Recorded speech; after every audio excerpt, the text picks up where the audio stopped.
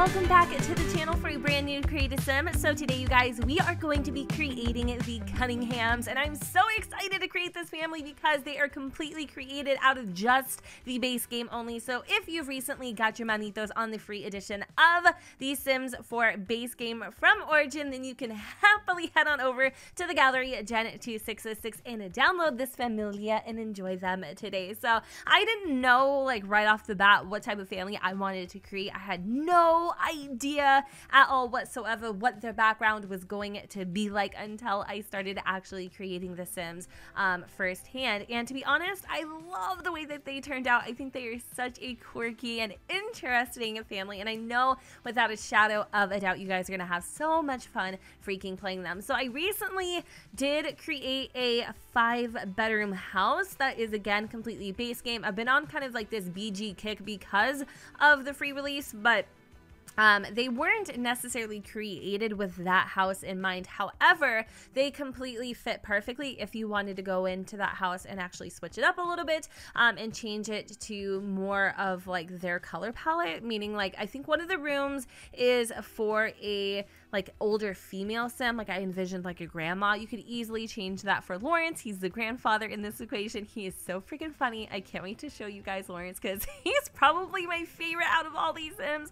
But yeah, so you could kind of change up the color palette for that. And then I also created like a girl's room, but the girl is idealistically probably a little bit younger than Eleanor is. So I mean, there definitely are a few things that you would have to tweak, but if you wanted to have a house for them, there is one on the gallery, BG friendly, at Gen2606 too. So anyways, we're gonna go ahead and jump straight on in to the backstory because, you know, with a big family like this, I had to give you all the details. The Cunningham'S are your typical Willowcreek dwelling family. Rashawn and his wife Georgia reside in 236 Willow Lane with their 3 kids and quirky father-in-law Lawerence. Sure, it's hard at times, especially for Georgia, who isn't exactly her father-in-law's biggest fan. She absolutely hates when he walks around in his kissy boxers and lounges out by the pool in nothing but a Speedo. But Lawerence is old, as his grandkids continuously point out, so he figures, like the young kids say, YOLO. He's earned it. Rashawn is an honest man who loves to spend time with the family.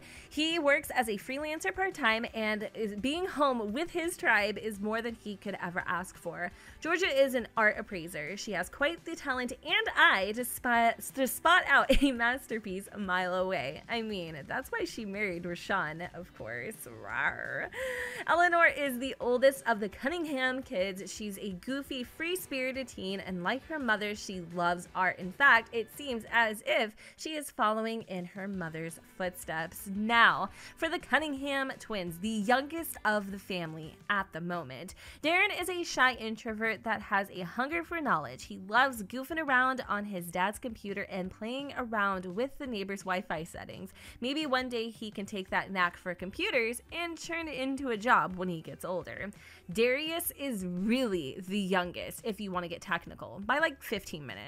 He's very different in comparison to his twin brother. Oh, and he lets him know. Darius is quite mean-spirited and always picking on his brother and teasing him for his innocence, constantly calling him childish and making Darren feel terrible about himself. This is the Cunningham family, full of possibilities, triumphs, and failures. It's up to you to pick which path they choose. So I hope you guys enjoyed that backstory. It was quite elaborate and also extremely cheesy, but you know what? I honestly had so much fun writing that up. I was hooked on every word, and I feel like it really reflects how I envisioned the family to be in my head as I was creating them. So you already saw Grandpa Lawerence. Let me go and just kind of like dive in a little bit deeper to his personality. He is the kind of grandpa that honestly, he thinks like that. He's lived so long. He's lived since the dinosaurs were born. Like, at this point, who cares? He's old. He has no one to apologize to. He has nothing to prove anymore. His days are limited, as he constantly reminds everyone. So why not go ahead and, you know, sit by the pool, enjoy a nice little dim and gusty in my freaking cheetah print like leopard leotard. Like, who is to tell me otherwise? You know what I mean? And even though there is a little friction between Georgia and her father-in-law, I do genuinely believe there's nothing but love. But I am kind of curious to to see if you guys are going to make it a conflict between her and her husband later on. Maybe Georgia is just fed up with with his nudistness. I don't know. Is it nudistness or like nudity? I don't really know. But either way, you know what? I kind of envision Georgia to be like slightly conservative, especially when it comes around like her children and stuff. So I don't know. I don't really know. But I do feel like, you know, Lawerence and Georgia have nothing but love for each other, and also he's really funny. Like, he is a super hilarious freaking grandpa. Like, he has all of the fun stories. Like, he's the one you go to when you want to hear about the olden days. And this is Ellie, aka Eleanor. I really like her a lot. Now, it was kind of hard for me to kind of capture her essence. I kind of feel like Ellie is just her own person. Like, she like the description says, she is really funny. She takes off after her grandfather that way. She is always cracking jokes and making light of certain situations, even situations she shouldn't be making light for. It really makes it hard, to be honest, to like punish her or make her, you know, in trouble or ground her for anything, because she always sees the silver lining, and I feel like she is who she is, and unapologetically so. Again, very much like her grandfather, but she also definitely has a lot of her mother in her and her father's stubbornness. Like, it's literally her way or the highway. She kind of has a hard time seeing, I guess, like other people's perspectives, but at the end of the day, she's a really just like humble, down to earth individual. And I love how she kind of goes between this more like girly vibe and this more like casual vibe. Like, that's just her. She'll dress however she wants at any given moment. She really doesn't care. Like, if she wants to go out in sweatpants and a hoodie, she will. If she wants to wear a cute little skirt, some nice tights, and beautiful boots, she will. Like, it doesn't matter. It's literally life by her terms. Now, the twins are interesting. I was like stressing at this point, right? I had already invested like an hour into this creative sim, and I am so picky. Like, these sims all have to complement each other.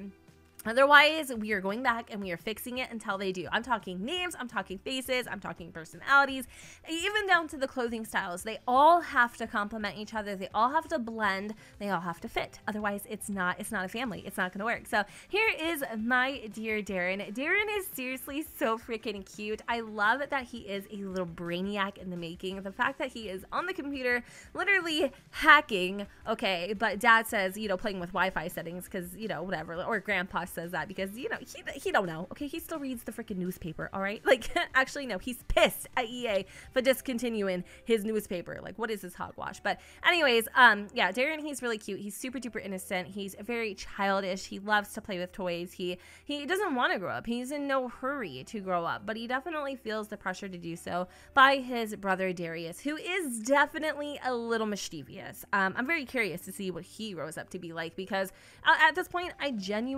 don't know. He's interesting, and I don't know why he acts the way that he does, but I'm curious to see how you guys kind of make sense of his personality and his reason for basically picking on his little brother, or bigger brother in this case, Darren. So anyways, guys, this is the end of the creative sim. Let me know in the comments down below, who is your favorite Cunningham? What do you guys think about this family? What kind of families would you like to see in the future? And if you're going to be downloading them for the gallery, and if you are, make sure that you leave me a comment on the gallery, favorite them. It really does help. I love reading through and seeing all of your comments. It really does brighten up my day. So with that said, you guys, I'm going to go ahead and wrap up this creative sim here. I hope that you all enjoyed, and if you did, you know what to do, boo. Don't forget to go ahead and comment, rate, and subscribe. Let me know what you guys think in the comments down below, where the sun doesn't shine, and I will see you all next time. Bye, guys. Cover your eyes, this one's for you.